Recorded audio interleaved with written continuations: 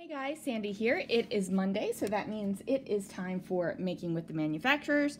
So let us flip through and see where we are with this. Okay, so got to the Maggie Homes, and then after Maggie and Create Paper, what do we have? Let's see. Ooh, 1canoe2. Now I don't have a whole lot of 1canoe2. Looks like this is it.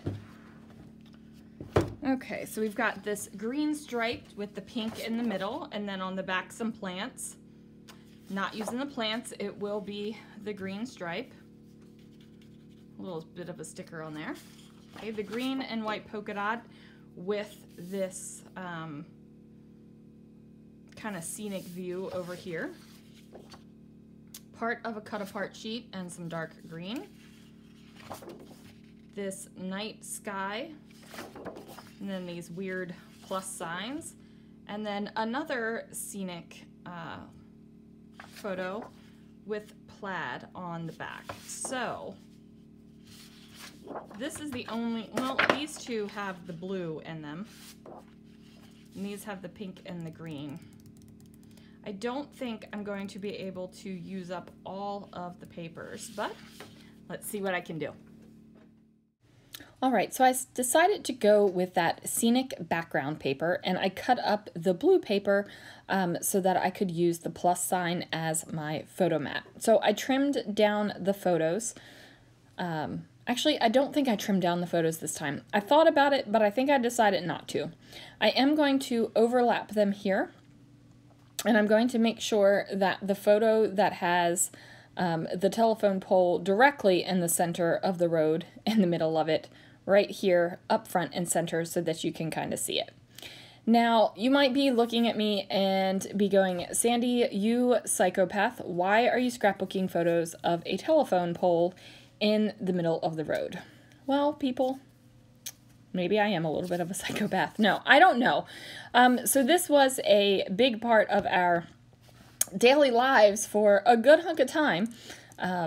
It was always a question of, hey, is the pole still in the middle of the road? Like, it was a conversation in our house for a chunk of time. So I figured, you know what, since it was such a big part of our life for so long, then I'm going to scrapbook it. And plus, you know, photos are scarce, people. This is in the height of COVID. Photos are scarce, so you scrapbook what you got. Now, I am pulling out all of the pink things, and I am going to make this floral-like and pretty. And that is just because, you know, I don't have telephone pole or road embellishments. I want to make it pretty.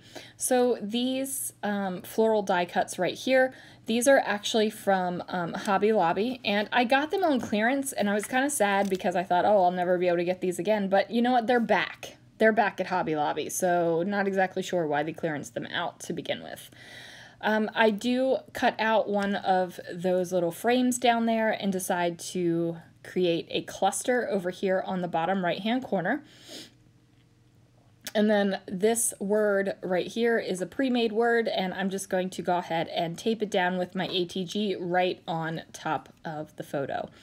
So I was thinking about cutting off that little piece up there and kind of maybe putting some word strips or something, but I decided ultimately not to go that direction whatsoever. But now I'm thinking, okay, I've got this blue in the background. I've got this blue as my photo mat. I need to bring in the blue again somewhere else. And I'm not exactly sure what I'm going to do with that. So I end up going to my letter stash, and I find these kind of bluey, purpley, they're a little less on this side of navy and a little bit more on that side of indigo. So it's got a little bit more purple in it. But I had the letters to spell out only the, so now it says only the best.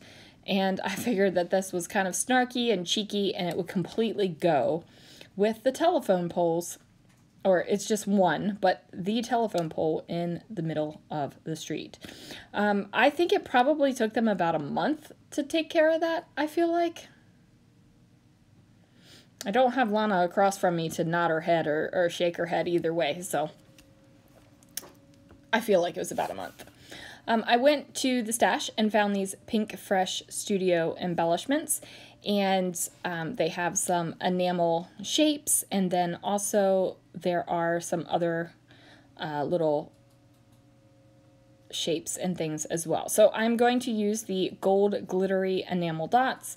I'm also going to use this little epoxy button. Now I did pull off the foam mounting dot that was on the back of the epoxy button just to bring it down to the level of the page a little bit more than what was already there.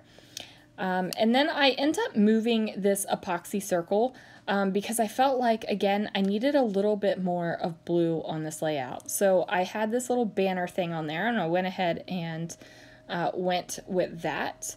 And then I'm just trying to figure out, like, where in the world am I going to put this little epoxy thing? And I'm like, oh, we can tuck it under here. I'm like, what do we think about that? I'm like, okay, now I got to figure out where the enamel dot is going to go since it's all changed around. Ultimately, I move it again because I liked the enamel dots up towards the kind of like the middle of the grasslands right there and not at the bottom.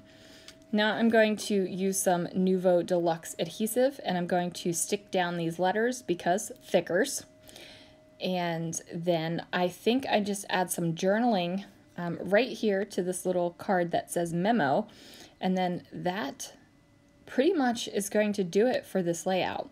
So I feel like this definitely has the feel of the 1canoe2. Like, I don't think that I have camouflaged the 1canoe2 feel so much, but I'm definitely going to use the other 1canoe2 papers that I have, the greens. That is going to be another layout.